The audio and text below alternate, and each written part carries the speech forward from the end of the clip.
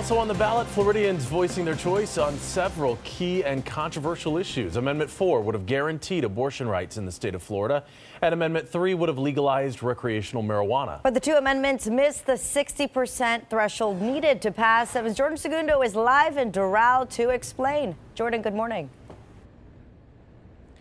Good morning, Lorraine and Ethan. While the amendments missed reaching the threshold, both measures did receive majority of the votes, but it just wasn't enough to pass. Two high-profile amendments on the ballot in Florida: abortion rights and legalizing the use of recreational marijuana, both getting a majority vote but falling short of the 60% threshold. Amendment 4 would have rejected the 6-week abortion ban signed into law last year, this marking a victory for Florida Governor Ron DeSantis. When you're dealing with constitutional amendments, your default should always be no. Governor DeSantis tried to remove the measure from the ballot, which was overruled by the state Supreme Court. This is the government that is supposed to be administering these elections, not putting its thumb on the scale. It appears that the DeSantis administration is spending more than $19 million of taxpayer money. Much of that spending appears to be specifically related to Amendment 4, but what ultimately they are funding is a massive television advertising campaign. Abortion activists reacting to the historic vote. We came together, we put this on the ballot, and we've put in the hours and we've put in the work, and a vast majority of Floridians are with us. The vast majority of Floridians, 57%, say no to an extreme abortion ban. Florida wasn't alone. Measures to protect abortion access in New York and Maryland were expected to pass.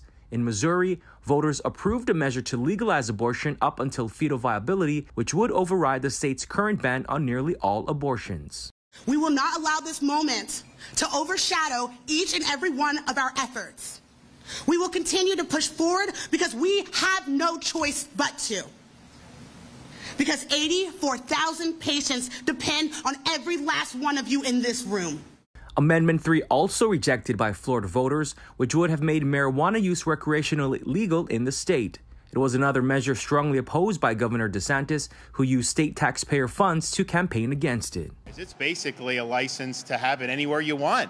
So no time, place, and manner restrictions. This state will start to smell. The measure also just barely shy of the 60% required. This after 71% of voters in 2016 approved medical marijuana use. So again, with Amendment 3 not meeting that threshold, marijuana use will only be legal in the state, only for medical use. As for Amendment 4, Florida's 6-week abortion ban will remain in place. The closest states with looser restrictions on abortions will be North Carolina and Virginia, which is hundreds of miles away. Reporting live from Doral, Jordan Segundo, Today in Florida.